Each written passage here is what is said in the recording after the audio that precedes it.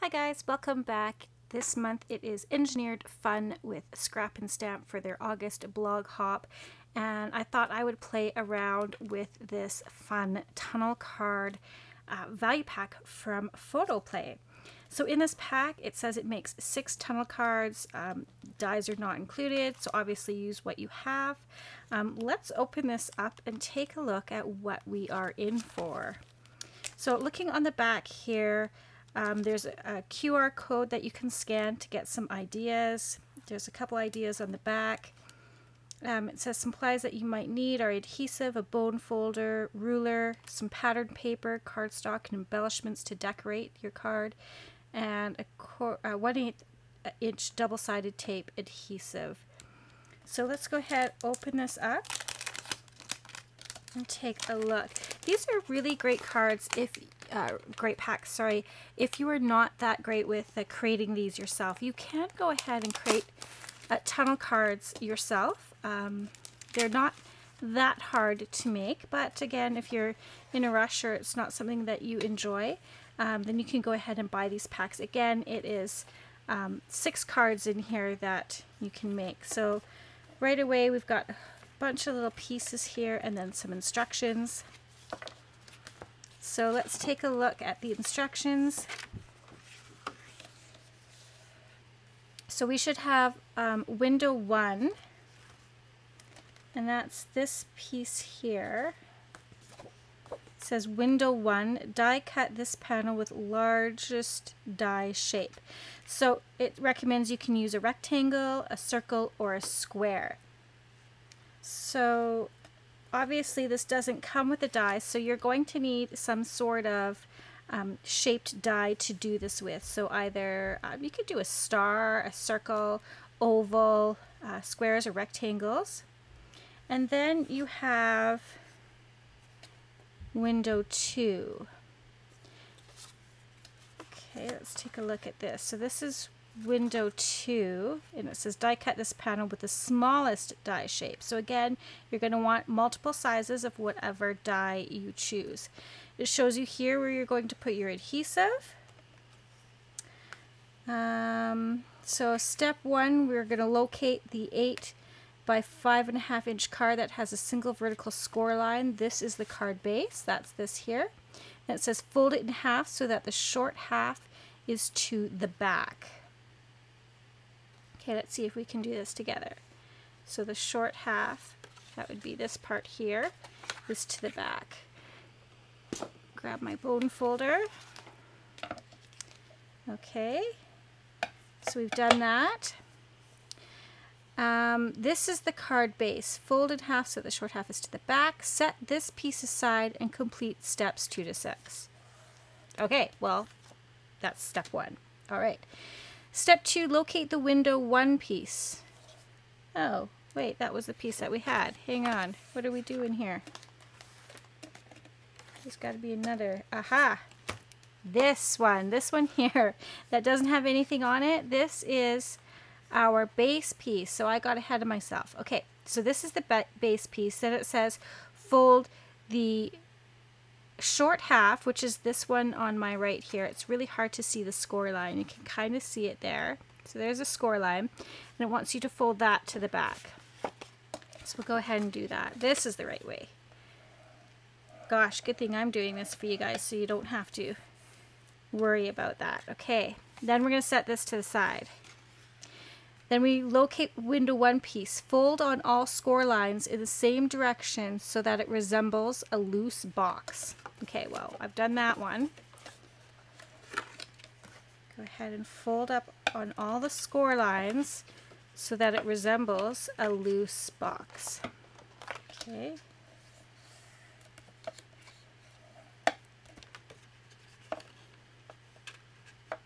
Okay, so there's our loose box. Then it says locate window 2 piece. That's here. Add 1/8 double-sided tape adhesive as directed. Do not remove the release paper from the adhesive until instructed. Fold on each score line so that adhesive is facing outward. Okay. So we'll find our score tape. And I have mine here. So it says to apply the adhesive on here, but do not remove the release paper. Okay, so we can do that quite easily. Now at some point I'm going to have to run this through my die cutting machine with the dies that I choose. But it should tell us to do that at some point, I'm hoping. Okay, so there is our score tape adhered on. Now we're not going to release that. Then it says fold on each score line so that the adhesive is facing outward. Okay, so I'm assuming that's this way. Adhesive is facing outward, right? Like that. Hopefully you can see that okay. So we're on step 4. To create the tunnel window for your card, die cut the pieces as showing using 2 dies of your choice that nest together. Die cut window 1 first using the largest die. Place it over, there's 2 overs here. Place it over window 2 and line it up. Then line up the score lines so that they are centered. Die cut window 2 using the smaller die. Use removable tape to temporarily secure the smaller die in place while die cutting. Okay, so I'm going to have to run these through our die cut machine, and I'm going to have to go ahead and grab some dies that I want to use. So I will be back once I find my dies that I want to use. I'm not sure what shape I'm going to go for yet, but it'll be a surprise when I get back. Okay, so I have chosen my little frame dies, and I decided to go with these Sizzix framelits, these little ovals. If you're wondering which they are 561840. They're by Stephanie Bernard. So I've just chosen 2 that would fit on my panel, and I think these ones will work. We'll give it a try. We've got a couple cards to play with if it doesn't work out. So as it said we're going to create the tunnel, we're going to do window 1 with our largest die piece. I'm going to set that aside so I don't lose it.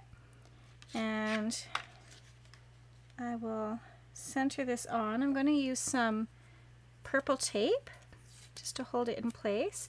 Now the purple tape is a light adhesive, but I do like to put it on the back of my hand just to kind of release some more of that adhesive, just so it doesn't rip my paper, because when I put it through my die cut machine, I use the Gemini Junior, when I put it through the die cut machine, it squishes it down and will make it adhere more, and sometimes when I go to release it, it'll rip. So I want to be very careful of that. Now, keeping in mind as well that I'm going to put the adhesive more to the inside of the panel, because this is what we're going to remove, and I know that if it does happen to rip and it rips on this piece here, that's okay. I don't want it to rip on here. I guess it doesn't matter either way, because I think I do want to cover this, and I'm just kind of thinking whether or not I want to cover it with pattern paper before or after. I guess that's kind of something that you'll have to think about. I think I want to do it right away. I want to do it in one fell swoop. So I think what I'm going to do is thinking about the scene that I want to create. I want to create I think a forest scene, and I got these great little items here from Scrap and Stamp, and this is called Bluebells and Buttercups, and this is the wood shapes. There's 10 pieces in here, and this is by Craft Consortium. So these great little woodland creatures. And then I've got the corresponding paper pack, which I think is a lot of fun as well.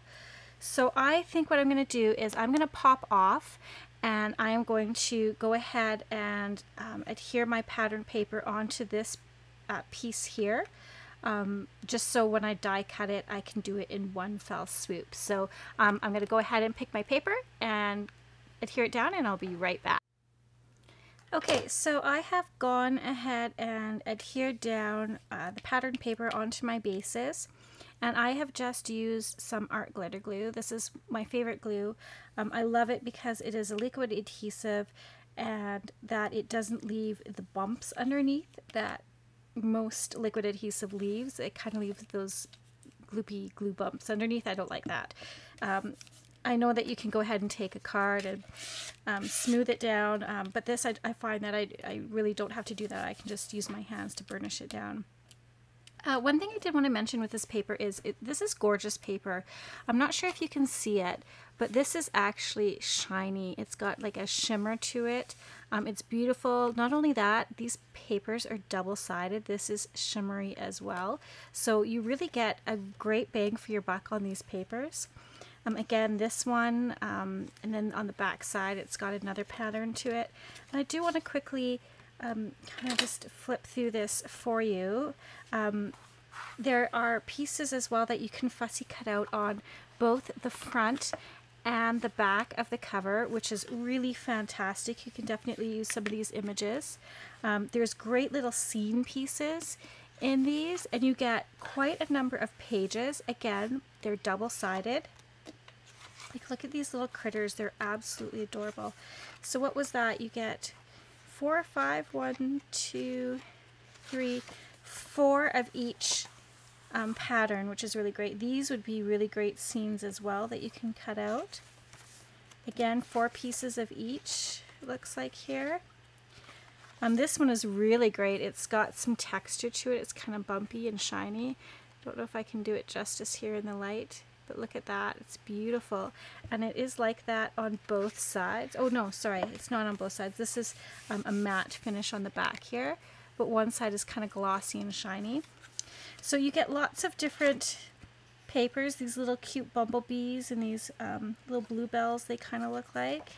So again, a really great bang for your buck on this paper pad.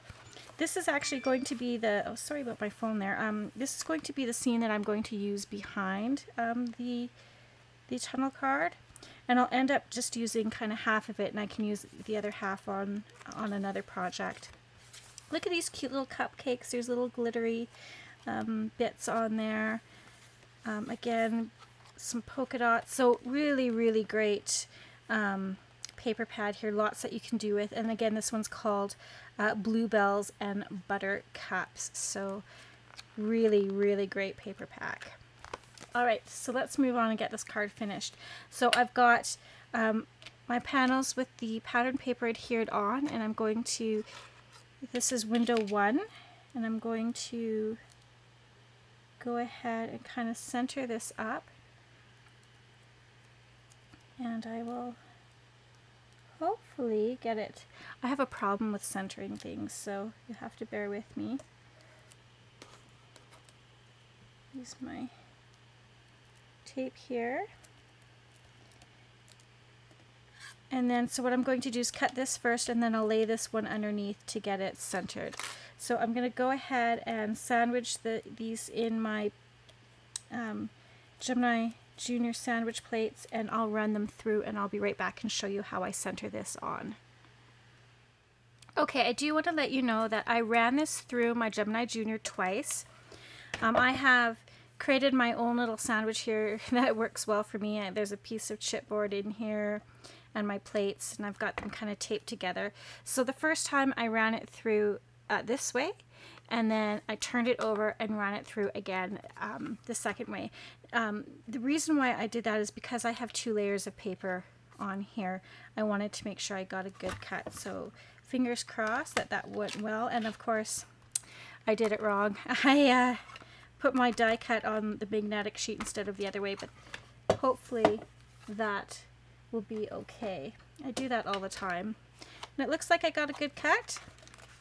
So we'll go ahead and let me find my little, I don't know if I can find my little tool here. Let's use my scissors. Oh, here it is. I got stuff everywhere, guys. I'm sorry. Use my little pokey tool here to kind of bring up. And then the great thing is then you have this inside piece as well that you can use on another card. So that worked out well. Might be a little off, but that's okay. And then this piece here we can use on another project. So I'll set that aside. And now what we want to do is line this up. And we want to line up these edges. So you want to fold back the adhesive because that's going to be adhered in there like this. So we want to line up these edges here, not the folds, but the inside lines. So to the best of my ability, I'm going to line that up. And then I'm going to take this die, grab this for a second, and just hold this all down. And then now the challenge is to get this centered in what we've already cut. That looks pretty good. So go ahead and adhere this down with my purple tape. Again, you can use washi tape, whatever you have. Again, just maybe put it on the back of your hand just to release it a bit. And then I'm going to go ahead. This time I'll do it properly. I'll put it this way on my metal sheet so it doesn't cut into my metal or my magnetic sheet. Put my plates down. Do it this way. And I'll go ahead and run that through my die cutting machine twice again. Alright, that's all done now. I can go ahead and release this tape carefully.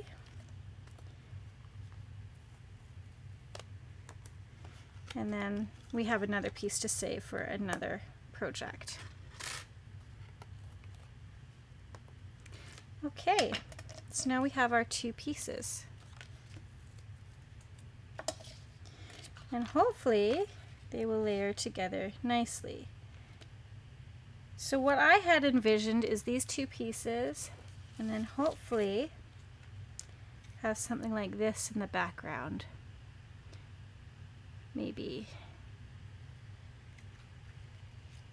more to the top here, like this.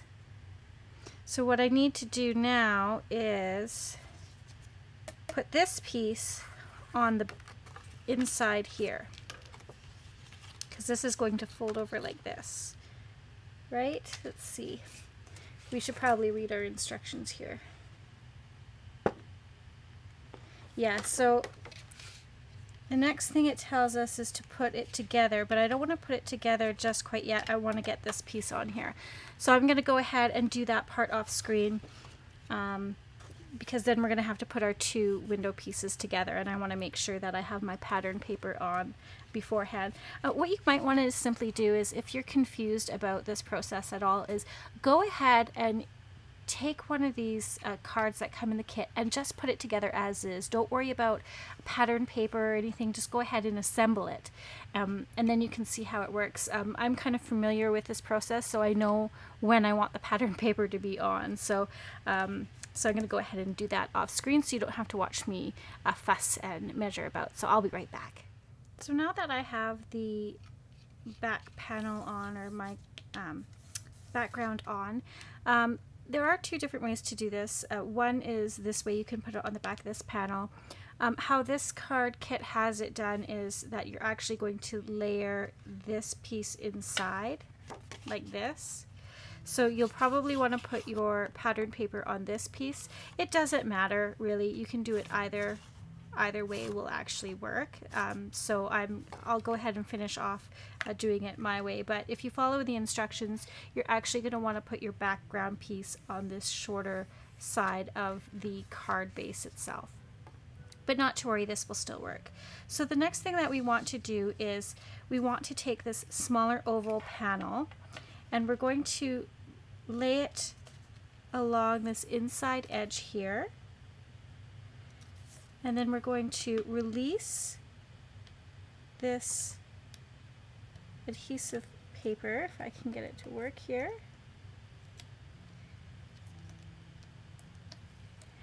And then we're going to simply fold over this piece to adhere it down. Okay, so now that starts the building of our tunnel card. Okay, the next thing it wants us to do is go ahead and, like I said, it wants us to put the panel on the inside, but because I've already adhered my background on this piece, I'm going to do it the opposite way. I'm going to use score tape for this. That's just what they've recommended. You can also use liquid adhesive, but this score tape is nice and strong. And sometimes with this glitter glue, once it's down, it's down. There's not a lot of wiggle room for it. So that's kind of the downfall of that liquid adhesive. Usually you have a little bit more wiggle room with liquid adhesives. This art glitter glue, you don't really. For me, that's okay, because usually I get, you know, my pieces down where I want them to. But when you're just starting out, you might want to use an adhesive like Gina K Connect glue or Tombow glue, something that gives you just a little bit more time to wiggle your pieces in place. I do a lot of journal making as well. I make handmade journals, and so I like to use the art glitter glue for that, just because it is a super strong adhesive. I think I'm just going to put the adhesive around the edges, and I'll show you why in a minute here. Because when I go to adhere this down, what I like to do is I like to just take off half of the adhesive and fold it over. And this kind of lets me get my pieces in place before it sticks down. Now hopefully you can see this and I'm in frame. Alright, put that down.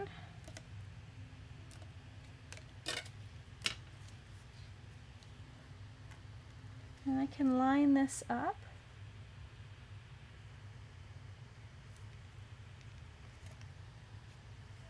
And once I've got it in place, I can simply just pull out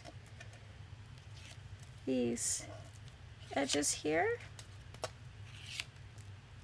and my piece is perfectly in place. Alright, so now that we have that. Alright, the next thing it wants us to do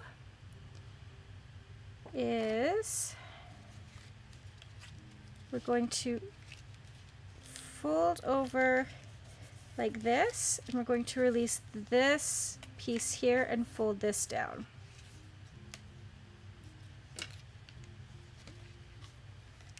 Go ahead and remove my adhesive piece.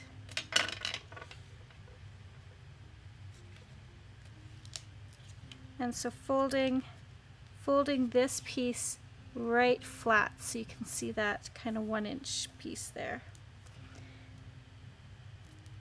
Laying it down. Is that going to work on me?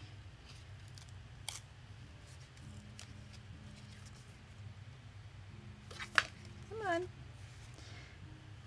No, it's not. I have to adhere that off. Ah! So good thing I'm doing this for you guys. For some reason it doesn't work with this one. Let's take it off here very carefully.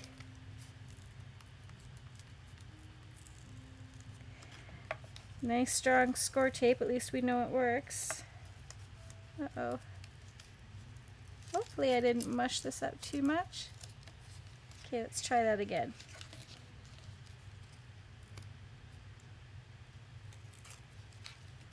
Just gonna put some new score tape down. Okay, so that's not the way to do it. Let's try that again.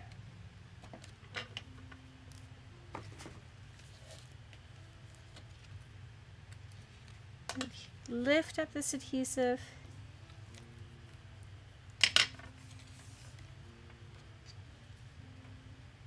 And then we're going to not want to show that piece. So make sure it's folded just so this shows.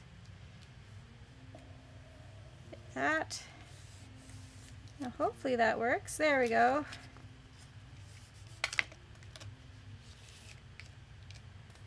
Alright, so there is the tunnel portion of our card. Okay, so the next thing we want to do is put adhesive along here.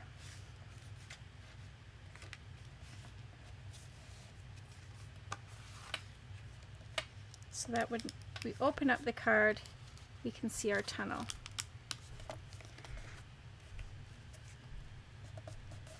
Hold that down.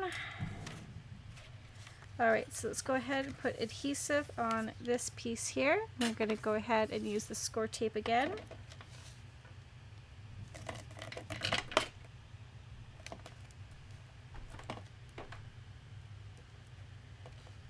And let's see if I have some smaller.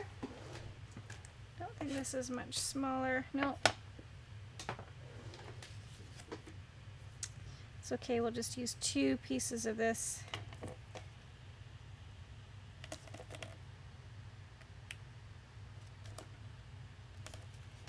Rip that off.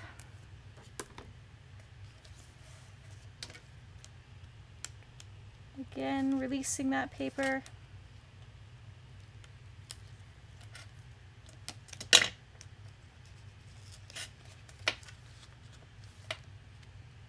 Tucking this into the corner there.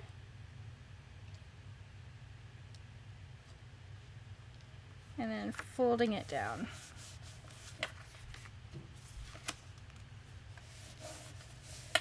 And that will lay our card flat.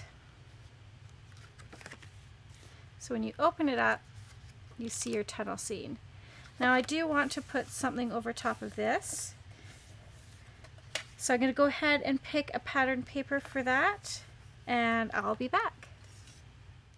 So to finish off this card, I'm going to use this one piece that we cut from the inside here, and I'm going to go ahead and just glue this on top, hopefully centered. So I'm going to use my art glitter glue for that.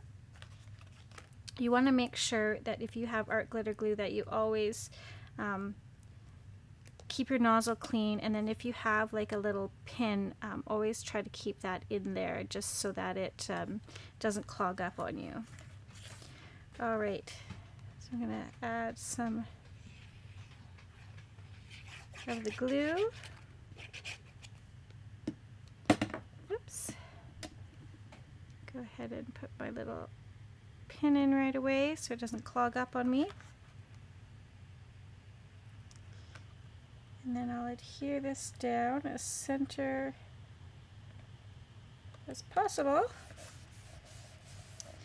And then I went ahead and these are the little bluebird wood shapes.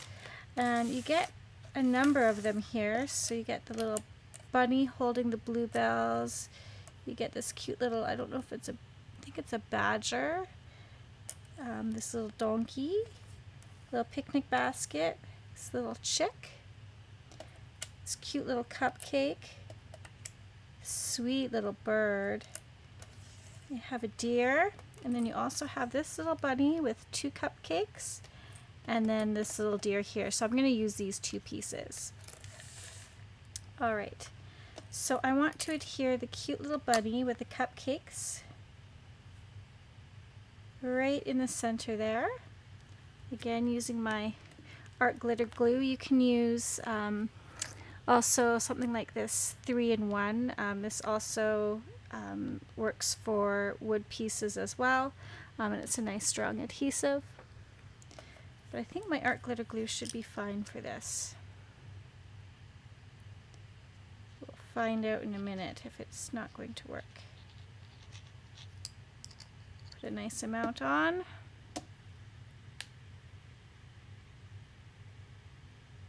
Go ahead and put that back in there. And then try and get our little bunny centered.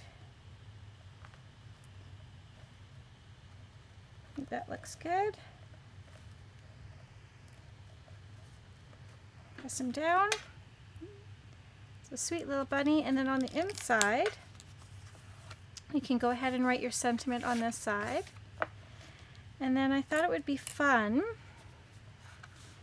to have, I just stamped out on a little double flag end banner here, "Oh Happy Day." And I want to adhere that kind of near the top here.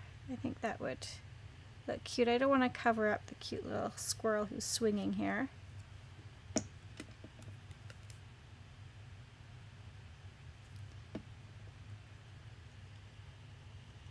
go ahead and tuck that up there.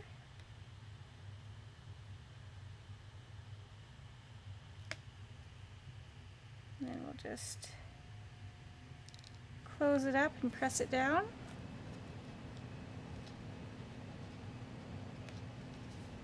So we have "Oh Happy Day." And then this cute little deer I thought I would put right here, kind of looking at the squirrel swinging. And it looks like this little bunny is about to give the little deer a hug.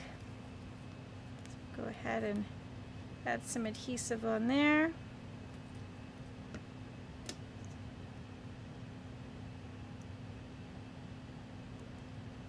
Try and get this in my glue.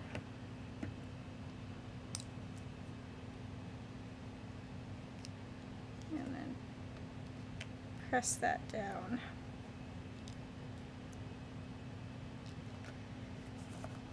Give it a good press and hold it for a couple seconds. And then that, let's see if we can tuck that under there a bit.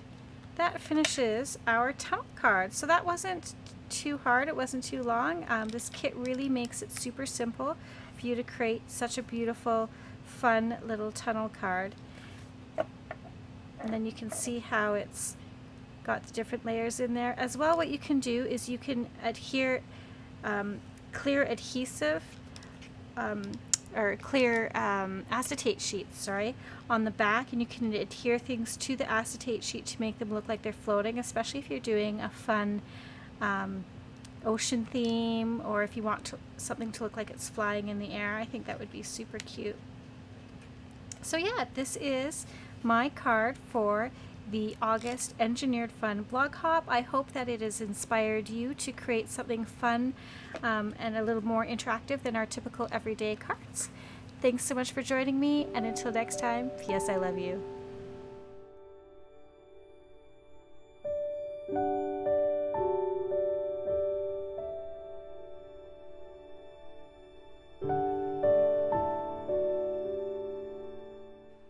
I just want to thank you so much for spending your time with me today. If you haven't done so already, please go ahead and hit that subscribe button. If you're looking for specific materials that I've used in today's video, go ahead and check out the links down below. As well, I'd really love it if you sent me some snail mail. I'm always interested to know what you guys have been up to and what you've been creating, and I'd love to share your cards on my next video. Thanks so much again, and I hope you guys have a wonderful day. P.S. I love you.